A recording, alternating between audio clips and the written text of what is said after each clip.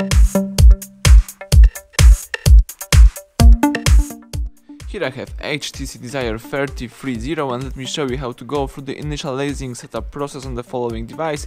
So let me show you how to accomplish the activating this HTC smartphone. At the very beginning, of course, let's start by using a welcome panel. Here you can choose your desired language. As you can see, this is the full list of available languages.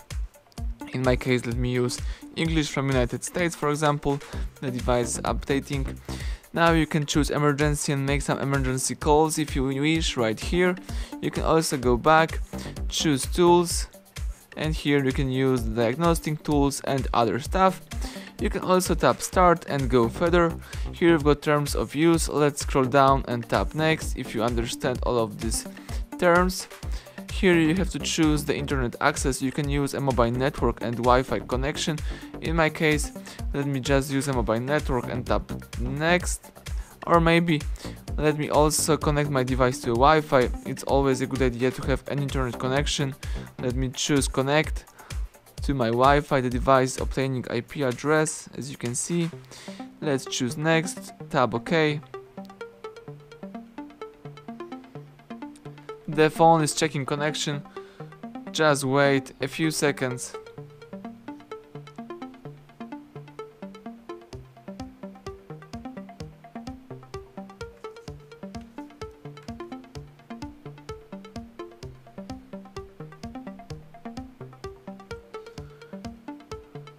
Right now you can add a Google account to your device. It's not necessary. You can bypass this step by choosing skip in that corner.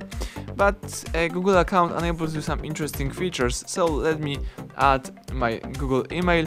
You can do it in two ways, of course. You can create a new account by using that blue link or use an existing one. Let me use an existing one, so let's input my email.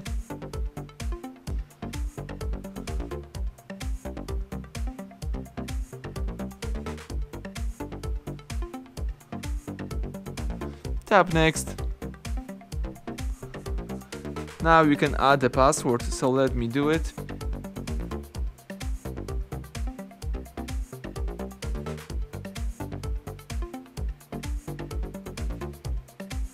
Choose next right here.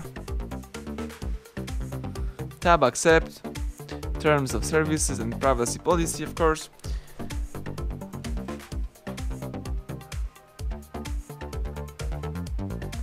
Here you've got some Google services features. For example, you can enable or disable automatically backup device data, help apps find your location, improve location accuracy, help improve your Android experience.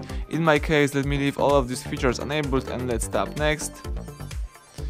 You can set up payment information or you can choose no thanks and do it later. Tap continue.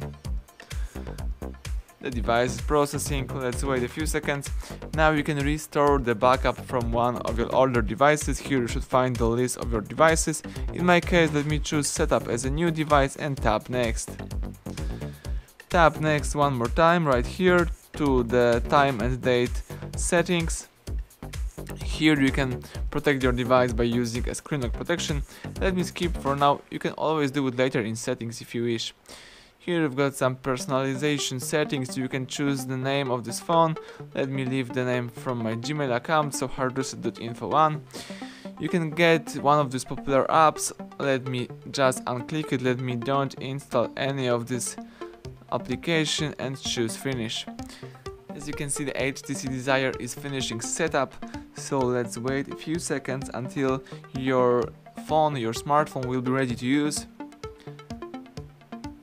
And that's it. As you can see, right now you can use your device. So everything went well. You just go step by step through the initializing setup process and you just use the most important settings on your device. So that's it. Thank you for watching. Please subscribe our channel, leave thumbs up under the video.